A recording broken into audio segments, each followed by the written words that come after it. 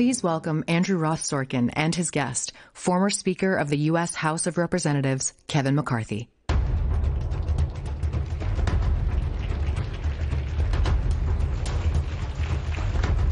want to welcome Kevin McCarthy, Congressman, former Speaker of the House, served, of course, his district in California for nearly 2 decades thus far. 57 days ago, though, as we all know, on October 4th, he became the first speaker in history to be ousted from the job. And we're going to talk about it. We're going to talk about the politics of this moment, the upcoming election, what's happening in the party, and where you think this country is going, and maybe some lessons learned. Maybe you can be unplugged now a little bit.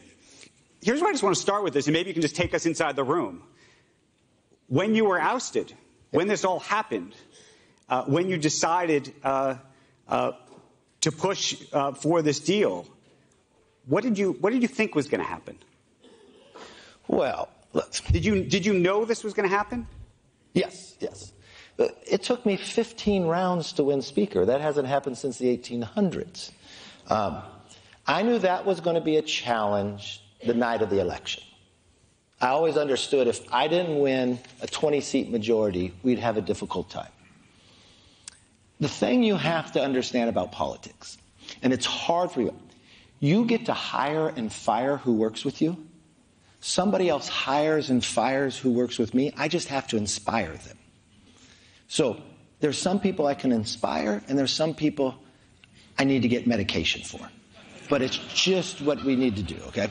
So this is the challenge. And I have one person who drove this. It had nothing to do about being conservative or politics. It's an ethics complaint that he has. I can't be involved in that. You're talking about Matt Gaetz? Yes. And if you think about this, we have a 4-seat majority, but I had 5 people who never voted for me. We have something that is called a motion to vacate.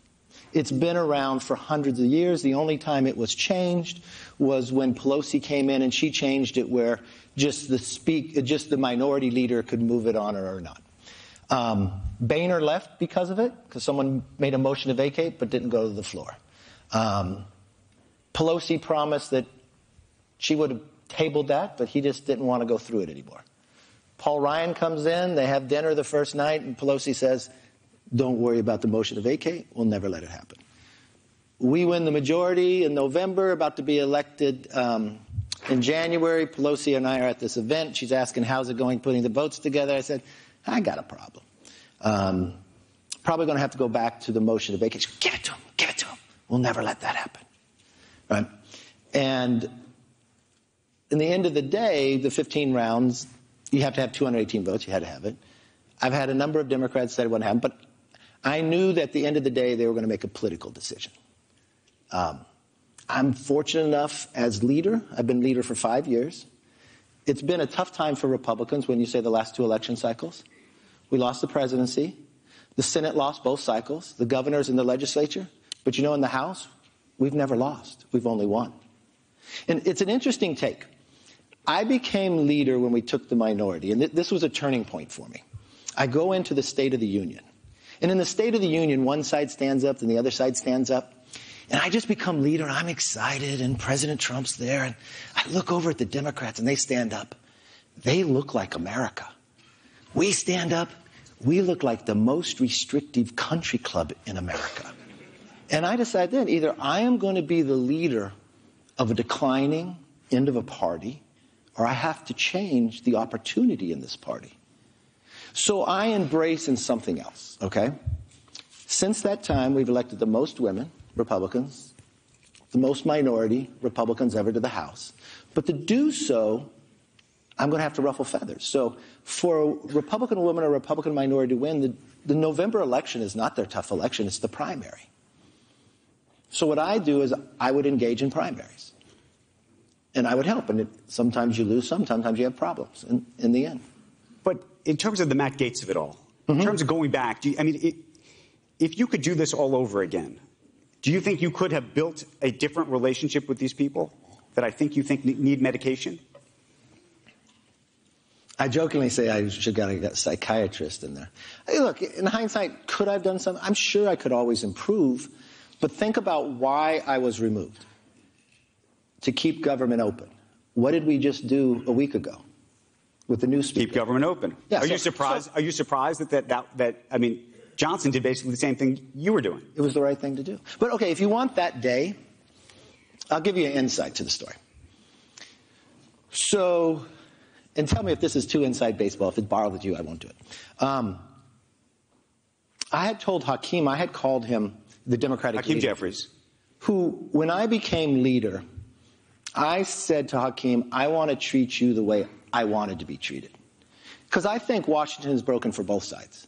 And we've gotten to a really bad place where members didn't have to show up. And what happens is, it doesn't matter what party you're in. You run because you want to legislate. But you have to understand politics to get elected. So if you start denying people the ability to legislate, they play more politics. So I wanted to take the politics down, bring more legislation up, right? So I would focus on different issues. I tried to do more things together.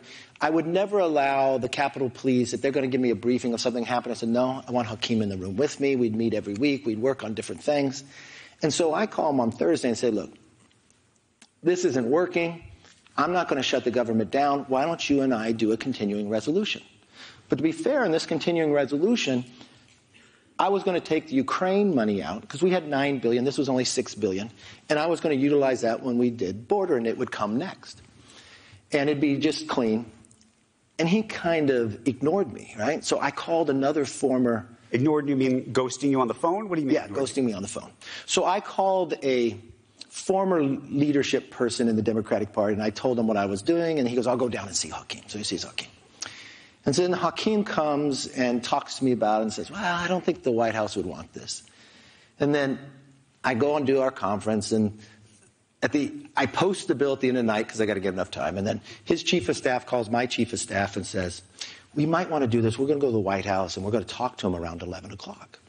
And we're going to see if they're okay if we do this. So I go into our conference that day, and it's just crazy, crazy. People, all different positions with all different ideas.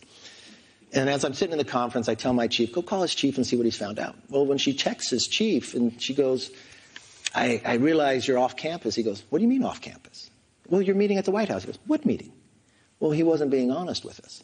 He was trying to delay us because the Senate was going to roll us. So I decide there in conference, I'm just going to put the bill on the floor because it's the right thing to do. If I'm going to go down in history of a shutdown, I'm not going to shut down. And I walk out to the press and I say, there has to be an adult in the room and I'm going to pay the troops. I walk into my office. Patrick McHenry, this other congressman, a good friend of mine, he walks on the other couch. He looks at me and he does this long pause and he says, well, maybe I can negotiate you could stay till Christmas. Right? And I look at the TV and I'm thinking I'm only going to get 60 votes. And then I call the Senate Republicans soon and I say, can you guys delay? Because I think if I get the vote on this, we'll win. And that's the end of the day. So you knew it? I knew it in August they were going to come after me. Let me ask you this, and this is just about the Republican Party at this moment and also your control when you were leader. And I'm just curious how you think about it. You know, when you look back at Boehner's time, for example, you know, there were people in that party, and I'm thinking of Christopher Lee. I don't know if you remember. He resigned over a suggestive photo in the same day that it was released. Boehner got him on the phone and said, we're not doing this. We're just not having this. There are a lot of people that I think you think, as you said, need meds or other things that you probably don't think should be in Congress right now. On both sides. On both sides, but I'm talking about your side. Do you think that you could have done a different kind of job to actually get some of these people to be able to persuade them in the way that Boehner or others did in the past? And I just think about Santos? I'm thinking about George Santos. This is a good discussion. This is a good discussion. No, so here's, let me just add this, and this is the thing I think America is looking at, and we can. There are people on both sides, but I'm going to talk about your party for a second, right? So we all watched. I would like you to join our party. Okay, we asked. We all watched Senator Mullen. Recently, he's a former MMA fighter. You know, he's about to go after a Teamster, physically battle a Teamster, right? Marjorie Taylor Greene is calling other senators, or congresspeople, something that rhymes with witch that starts with a B on the floor of Congress. I mean, I think people in America go, what is going on? Oh, I don't know. Do you think that people in America go, what is going on? Or do they say, this is what we want? I think there's a combination of that. And you think they want this is what America wants? America doesn't look and want that, but does America do it at the same time? If you look, we can always improve. And let me give you my philosophy, and we should have this DeSantis discussion. I look at it like this, and I may be rudimentary. The Senate is like a country club. You ever go to the Senate, there's not a lot of people there, it's very pristine. And the House is like eating breakfast at a truck stop, okay? We are a microcosm, but in reality, that's the way the founders drove it, right? The House can switch in one election cycle, and it should, and the Senate's every 6 years, so it's supposed to cool down more grandfathering. The Santos question is a good question, right? But this comes up in different times. So, Santos runs for office the time before and comes close, but no one does much research on him. The second time he runs, redistricting happens, changes in New York runs, and I personally tried to get somebody else into the race, but he had already kind of locked down. You couldn't beat him. I go up and do a fundraiser for him, as I'm doing for everyone, and I listen to him, and I walk back, and I just say, we shouldn't fund this race. I don't know what it is, but we shouldn't fund this race. We don't fund the race, if you look at our super PAC. The Democrats dropped $2 million. And I'll tell you something else nobody knows. So a couple days before the election, I'm just having a meeting with Dana Perino and who she does her show with. On Fox. Yeah. Why am I forgetting? Yeah, Bill Hemmer, who's fabulous, who studies every race. And they're asking me about this race, if we'd win or lose. I'm walking through making predictions. And I say, I don't know, we might win it, but I want to make one prediction to you. Within 1 year, something's going to come out on this guy. And I don't know what it is, but it's just my gut feeling, right? So then when it comes out, I'm in a position of speaker. What do? I don't know what's true and what's not true, but I also know we live in America and you have to have a due process. So if I removed him from office because he lied, what lie equals removal and what lie doesn't? Because we wouldn't have anybody in office. So I sent it to ethics. That's why. Because I think you have to still have due process in the world, and I think it has to be fair in where we go. But now ethics has come back. But you don't think you could have done a different or better job with some of these people who say these things that I think Americans look at and think this is crazy? Okay, I'm not in the Senate. What in the House could we have done better? Can I control people's thoughts? Can I control people? I have people saying on both sides of the aisle. I have, if you want to take Marjorie Taylor Greene and you look at when she entered and the process and the work of what she did when I was Speaker, I say I did a pretty dang good job. Let me ask you this, different question. Former President Trump, we did not hear from, when you were ousted, did you expect him to support you publicly? No. Because he did not. What is your relationship like with him now? I have an interesting relationship with Trump. I do not criticize him on television because I don't think it's right, and I know it drives him crazy. And I don't know I'll have any influence if you do that. But my personal conversations with him, we have very clear personal conversations on where we go and where we're not. He's his own person. But you have said publicly that you would vote for him if he is the candidate. Well, yeah, America would be stronger. America would be stronger. Yeah. We wouldn't have inflation. My gas price would be lower. The border would be secure. Europe wouldn't look like it is today. We're going to have the vice president here later, and she's going to talk about what she thinks. Wait, 1 second. Okay. Andrew and I were, 2016, we're at Yellowstone at this other retreat. It's made up of a lot of people, and do you remember this? And so they asked me to talk at lunch, and it's out at that, we were out in a tent area. Okay. And you know the retreat I'm talking about. Yeah. And they make me talk about politics. And I was probably the only person in the room that was a Republican or within a handful. And this group is very influential, but I don't think they were in the outside world. And they asked me to tell a prediction, and I predicted Trump would win. Not because I thought, okay, he's going to win on this, but because of where the country was at. I will tell you today, if Biden is the Democrat nominee, Trump will win, and Republicans will have a very big night. But just try to justify this. So after January 6th, yes, and you know it because it was on tape and it became a big issue, you said, I've had it with this guy. You said that what happened was atrocious and totally wrong. You faulted the president for inciting people to do that. And so I'm trying to square in my brain how you have those feelings about him at that time and say, I think he would be a great president today. I didn't say a great president. I said he'd be a better president than what we're having. I said the country would be in a better place. You study economics every day. You're going to tell me the economics today are better than it was 4 years ago? Let me ask you, you've spent time with President Biden recently. Yes. As you were dealing with this negotiation. With the debt ceiling, yeah. I spent time with him when he was vice president. Okay. What was that experience like, most recently? With which one? The debt ceiling? The negotiation of the debt ceiling. I think the debt ceiling was successful for the whole country. I think the debt ceiling will go down as one of the best ones we have done in the past. He's not the same person he was when he was vice president. We know that. He has good staff. He has staff that is very professional, and I dealt with the staff, and we worked out a very good bill, and at the end of the day, he agreed to it. You just said something which I think is on the minds of all Americans, which is I think you're alluding to the age of the president. I'm not alluding. He is old. No, look, all respect here. I'm not downgrading the person. I've dealt with President Biden when he was vice president. I used to go to the vice president's house, and we would meet together. I went and met with the vice president when I came back from Ukraine in 2015, trying to get him to sell javelins. We all know this. He can't fix his biggest problem. And it's not just his problem. It's a problem for the country as a whole with all of our leaders. I think the country, there's a subliminal discussion that we're not having out front, okay? In the 1960s, we made a fundamental decision as a nation. We're going to start electing people in our 40s and 50s. You just had a great discussion here with Jamie Dimon. You said he was 67.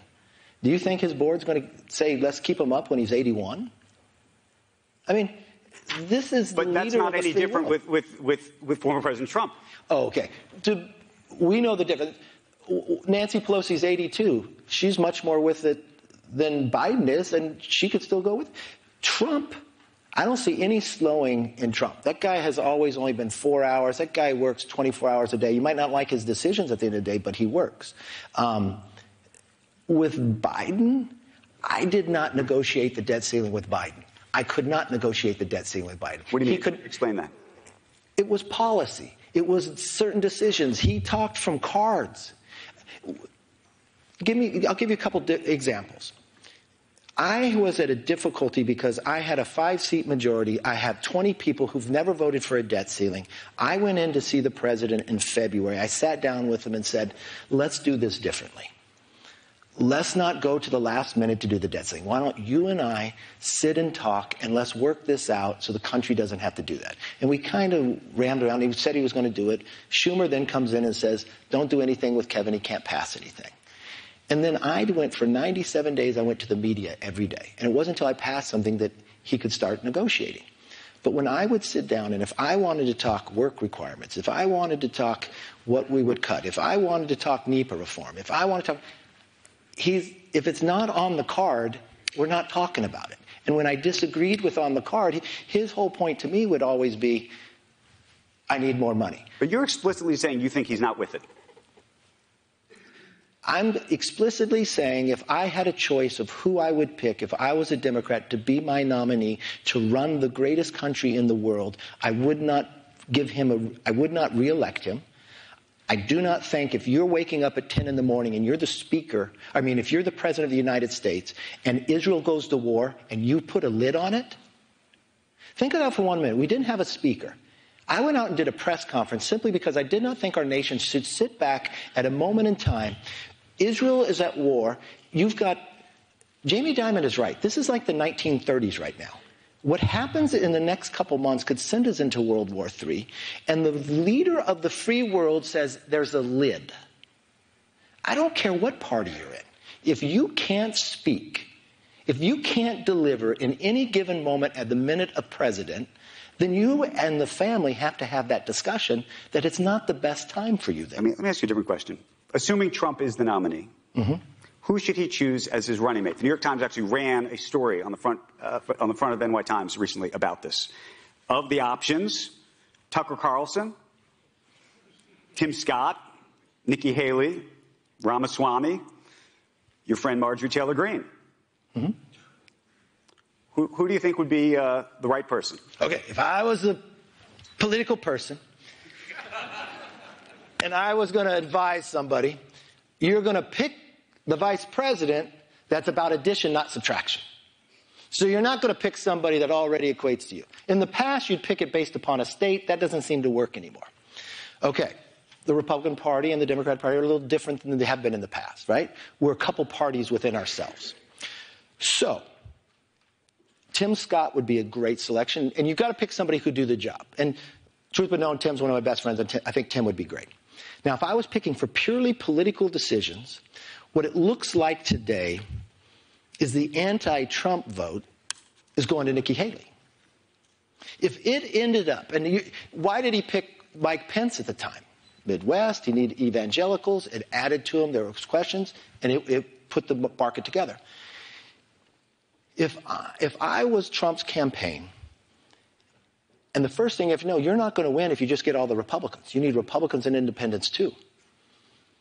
And if all the people who are in your party and they say they won't vote for you and they're voting for one person, if that person is with you, maybe they would be with you too. So I would select, and that's at this moment, at this time, but I would select the person. Who's that person? Well, right now, it would be Nikki Haley in my view. But the question is, who you select, will they serve? So that's another question you have to have. And it's about addition. And look, do you think she would serve? It's up to Nikki. But this is a bigger question for Trump. If his campaign is about renew, rebuild, and restore, he'll win. If it's about revenge, he'll lose. That's the only person that's going to determine that is not his campaign ad, is him. And so the country is hungry, and they're open, and he has the window. Let me ask you a different question. You've talked about the age, actually, of both of these presidents. Mm-hmm. You happen to be pals with Gavin Newsom. Mm-hmm. What do you think of Well, Are you not pals? What do you think? No, we're Wasn't there a pals, great story? I thought you and Gavin Newsom and Trump were all together in California. See, lots of times the media drives only certain stories of Trump. I've seen Trump in different places that you should hear about. And I don't know if it'd change your opinion, but you might say, okay. So President Trump and I go out to California. There's this horrendous fire, the Paradise Fire, and it destroyed this area. And I don't know the exact date, but it's after November. So Gavin has won the governorship, but hasn't been sworn in yet. So we land up in Northern California. We have Governor Brown. We have Gavin Newsom. And we tour. And we have good discussions.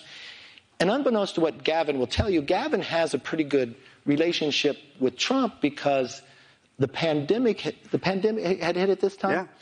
I had partnered them together. Trump put the ship out. And the one thing people don't know about Trump, if you would just talk to him, he would engage you. He didn't care what party you're in. So the interesting thing, so we tour this, but there was also a fire in Southern California, and I could get it wrong. Maybe it's Malibu or something, but it was a bad fire. So we're going to go down to see that. So we put Gavin and Jerry Brown on Air Force One. I'm assuming they've flown on this plane many times. They've never been on Air Force One. Jerry Brown ran against Clinton, never got to do that. And Trump is always like that hotel owner. He's worried about what you're eating. Whenever I'd be on Air Force One with other presidents, they put you way in the back. The first time I flew with Trump, the first time I had him, he walks all the way in the back and says, "Why is Kevin back here?" I said, "Well, this is where we sit." He goes, No. He takes you up. And if you haven't been on Air Force One, it's just like the movie Air Force One. If you haven't been on Air Force One. Right. Yeah. He would put us in the conference room, right?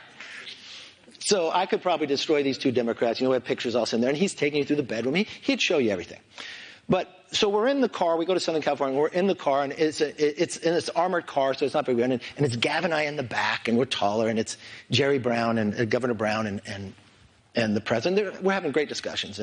And President Trump goes to Gavin because they really met in person. He goes, Gavin. He goes, at the rallies, I bring your name up, and the crowd goes wild, and now we've been working on this, and I don't know if I could bring your name up anymore. You know what Gavin does? No. Please, keep bringing it up. But another story I would tell you about Trump. And these are certain things. Like I went out during the horrendous shooting in Vegas. If you see how he interacts with people on a personal level in a tragedy, I remember we went up to New Hampshire to do this rally, and 2 of our Marines got killed. Can I just ask you, and this is the part that I don't understand about your view of Trump. You have people like General Mattis. You have so many people who were in with him who he has either publicly criticized or they have now said this person cannot be the president, could never be the president. And they saw the same character that you saw. Mm-hmm. How do you square that? Okay. You assume, one, even as Speaker, I don't get to pick who gets to be president. As former Speaker, I don't get to pick who's president. America gets to pick who the nominees are. Right, but you're saying so at the end of the day, I get a choice between Trump and Biden. That is not a hard choice for me. That's not a hard choice. As Speaker, I traveled the world. I'm going to tell you, for everyone who voted because they thought Biden was going to make America more respected around the world, that's not true. I will tell you this. I was with this person, President Trump, in Mar-a-Lago when he made the decision to take out Soleimani.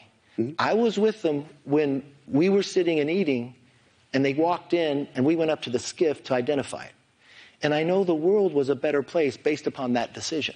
I know he would make a tough decision in a time to make the world safer in the future place. I do know there was no war in Europe. I do know in North Korea they weren't testing missiles at that time. I do know our economy was better because our energy was low. What about the feeling in the country? The polarization in the country? Yeah. Do you think it's more polarized today than it was then? Then and now? It's still very polarized. I mean, we just removed the first speaker ever. I mean, it's polarized, yes, but it's not. Listen, we elected our last 2 presidents voting against a person instead of for a person. I think presidential elections are inspirational. And what America needs to heal, we play. But it sounds like you're not voting for the person you want, you're voting for the person you don't want. No, I'm voting. You're voting for the I'm voting for the person best that would option make of what you think is the best option of people that you think are neither great options. That's what you're sort of saying. Yeah, but listen, at the end of the day, America has to stop putting politics into everything we do. We watch TV stations based upon our political beliefs, and we don't get news, we get opinion. We change our opinion when it comes to a vaccine based upon who's in office. We drive ourselves to this place. What we fundamentally need is to have an open discussion about what are our biggest challenges. I look in a macro and micro world, and who has the best plan to solve it. And if I have a decision where America went out and made a decision, these are the 2 people who can sit and be president, I know based upon what I know is one is much more better to get the job and put us in a stronger position for everybody than the other. We're going to run out of time, so I just have 2 very quick questions. Yes. On December 8th is the filing deadline. For California. For the state of California. Yeah. About whether you, sir, are going to seek re-election. Yeah. That is literally in less than basically a little over a week from now. Yes. And what's the answer? To file, you have to pull your papers. I pulled my papers. And it's a serious decision to make. And I have another week or so to decide, because if I decide to run again, I have to know in my heart I'm giving 110%. I have to know that I want to do that. I also have to know if I'm going to walk away, that I'm going to be fine with walking away. And so I'm really taking this time now. What's the thing that would change it for you, one way or the other? What's the tipping point? I don't think it's a tipping point. I think it's a gut call. You're trying to get comfortable with not going back to Washington? You're trying to get comfortable with going back to Washington? No, I'm still going to. I'd be involved with whether I do. Could I be as effective as I need to be? Look, if you just got thrown out as speaker, you'd go through different stages, would you not? And then you got to turn around and make a decision. I don't want to be a jerk back in. I want to be productive. I want to know that it's the right thing to do. And then if I'm walking away from something that I spent 2 decades at, I don't want to look back and say I made an emotional decision. So I'm going to take the time to make the right decision for my district and for myself. If you don't return to Washington, what would you do? What would I do? What would you want to do? There's a lot. I don't know. Maybe there are people in the room who want to hire you. There's a lot. What would you want to do? I would like to do. There's a lot of things I'd like to do. There's a couple things that are happening that I think could be fortified. Look, I didn't get to Washington because I'm an attorney. I don't come from wealth. I'm fortunate, right? I grew up in a house that my father was a firefighter and moved furniture on his days off. They didn't have money to send me to college, so I went to junior college. I'd buy beer at a liquor store. They'd sell it to me underage that had a car dealer's license. So I gave the guy $100 to take me to the LA car auctions. And I bought and sold cars and flipped them to pay my way through college. It was illegal, but I didn't know it while I was doing it, all right? So what I did on the weekends, I went to visit my buddies who were away at college. My best friend was running back at Stanford, SC, and San Diego State. So I'm going to go to San Diego State this weekend. So I go to the grocery store to cash a check. The day before the lottery started in California. So as I cash a check, I buy a lottery ticket. And I won the lottery. I'm one of the first winners. Don't think of millions. But it's 1985. It's how much you win? $5,000 the most you win. But this was before Biden economics, so it was real money, okay? So put yourself about, you're 20 years old, it's Friday night, you just won $5,000, you go spend the weekend 10 minutes from Tijuana, right? So I come back, I take my folks to dinner, give my brother and sister each $100. I take the majority of the rest of the money, you know what I do? I put it in one stock. I love to take risk. I make 30% of my money in 6 weeks. Semester comes, so I decide to take a break. So I go out and I try to buy a franchise. But no one will sell me one because I'm 20 years old. Another thing you'll learn about me is I never give up. So I open my own deli. 3 lessons I learned. First to work, last to leave, last to be paid. But I do really well. So in 2 years, I now have enough money. I could pay my whole way through college. I wouldn't have to work. And no one in my family this time had finished a 4-year degree. So I sell my business. I'm going to college. I open up the local paper. It says, be a summer intern in Washington, D.C. with my local congressman. I don't know this man, but I think, how lucky would he be to have me, right? So I apply. You know what he does? He turns me down. You want to know the end of the story? I now sit in the seat and got elected to that I couldn't get an internship for and became the 55th Speaker of the House. So one thing instilled in me, any job you do, no matter how small it is, excel at it and there'll be another opportunity. So I love entrepreneurship. I think we're living in an unbelievable age. This is an opportunity we have. AI is going to transform every element of our life, from government, from medicine, for everything else. We watched what happened with the internet. Government was too slow. We know, in my view, China is never going to let the private sector have AI because they'll take over government. Europe is going to regulate it. America is going to be the wild, wild west. We have some companies that are successful, but they now want a monopoly, so others can't do it. Government's too slow behind. I'd prepared a long time to be speaker. MIT teaches a course in AI and quantum for generals in our military. I went there 2 years ago. I had them develop a course to teach Congress. I changed the Intel committee because I make the Republicans and Democrats go there. I bring MIT. I don't want us to write a bill based upon political realms. We need to write legislation that lets AI foster, at the same time, protections. So if I decide to stay, those are things I work on. If I decide to go, I think that's an area I'll work on. Kevin McCarthy, everybody. Thank you very, very much. Thank you, sir. Appreciate it. Thank you.